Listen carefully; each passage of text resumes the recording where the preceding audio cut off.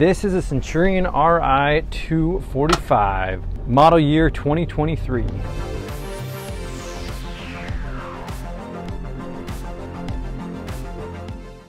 A couple things I really like right off the bat after just being in the boat compared to some of the other RIs. This dash is actually pretty low and I really like that.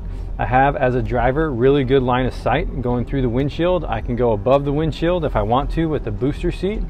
I really like the two screens. They're very user-friendly. You can get to your profiles if you need to. You can end up having a home button right here on the side. Some of it's a little bit difficult to get used to if you're used to the other screen.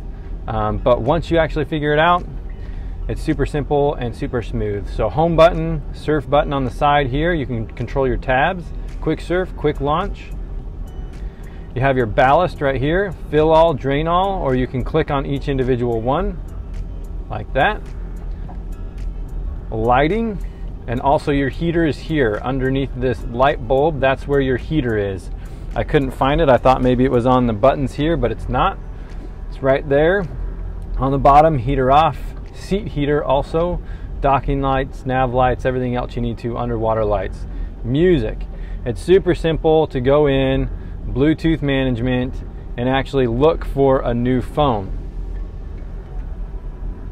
I'm going to remove this device. I'm just going to go to Bluetooth settings and I'm going to go hit add. It's going to start searching for my phone.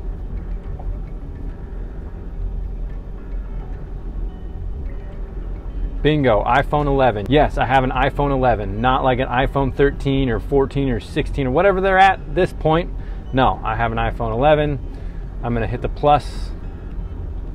Confirm pairing. Yes. Boom, it's already paired. You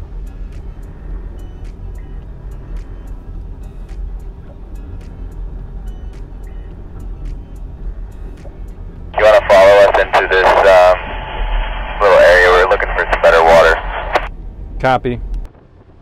As you can see, I got radioed to go get some pretty important writing shots, but that's on another boat. You'll see that soon enough.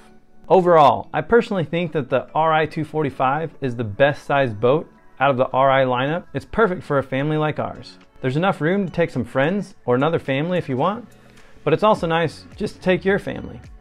The Ri has some cool features like these rear lounge seats. I know everyone wants to see the surf wave, but I just don't have any shots of that. At the time, I was the new guy on the photo shoot, and I didn't know how much access I had to the boats between the different photo shoots of the morning and the nighttime. And I wasn't gonna go ask any of these pros to use some of their equipment. I didn't even really know them yet. I probably could have grabbed some stock footage of the wave, but you can see that over on the Centurion's YouTube channel. It was definitely a fun experience being around all these different people and these awesome boats.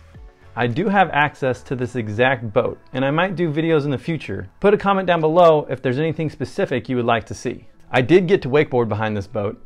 Naturally, I made a video just for you. Tap or click the screen here. Subscribe, and I'll see you in the next video.